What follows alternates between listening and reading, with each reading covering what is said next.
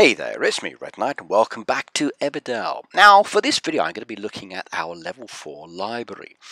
We need to start progressing through the library by adding in some of the actual guilds that are available within the game. And we're going to be using a lot of the research tokens for this in this video. So the library's now been upgraded, which is fantastic. That allows me to progress it more. As I look around, you'll see there's a lot of blank spaces still within the valley for quite a few more objects and locations to be added in.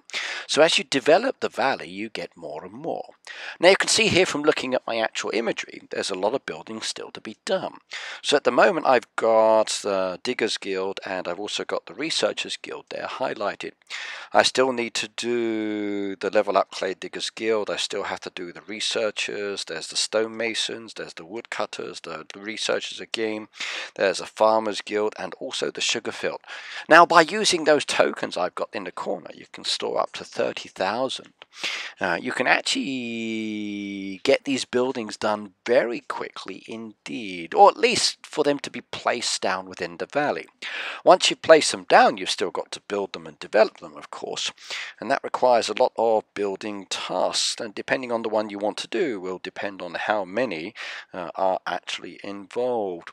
So as an example, like with the Farmers Guild, there's like 39 crates down there to do. With the Researchers Guild, there's like 45. With the Stonemasons, again, there's more down there to be done. And the same there with the Diggers Guild as well. So there's a lot of coins required as well. So you're going to need a lot of coinage, a lot of clay, and a lot of wood for some of these buildings. And it's kind of cool to have them. Now once you've got these research guilds up and running, you need to start sending your villagers there, because then the villagers have the ability to level up their skills, thus reducing the time on some of the activities. So this level that you're actually here is very, very important for you, because it gives you a big foundation for what you need to do within the game to start progressing a little bit faster. The sugar field itself, okay, that's going to require both clay, wood, stone and coins. Yeah, but the resources can be quite nice, and again that's more products you can earn later. Right, well, we've got the buildings placed down there, as you can see, up on the cliffs there, which is kind of cool. Everything is located into one area, which I kind of like. And I hope one day the path pieces actually connect everything a little bit more.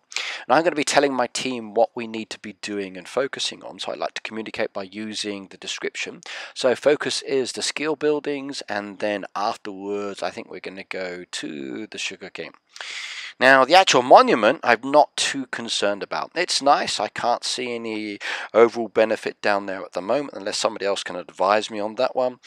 But at the moment in time it's the skills in the sugar plantation.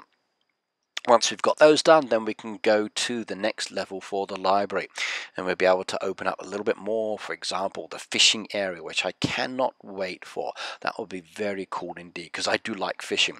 I just hope the fish are not as challenging as they are in Heyday. Right, that's this video. A bit of an introduction to the guild buildings for level 4. Please start working on those yourselves, as you can see. And remember, as you progress through the reputation road, you'll get the ability to level up your characters and gain more from doing that. Right, I'm going to say goodbye. Please do enjoy watching these videos. I'm going to include the playlist and my subscription in the last imagery just coming up. Do check out the playlist of all the videos I've got there. If there's one you would like me to make, let me know as well. But I'd like you to hit the subscription button. The more subscribers I get, the better I feel about it as well. But either way, I'll see you in my next video. Take care, have fun, and enjoy Everdale. Bye now.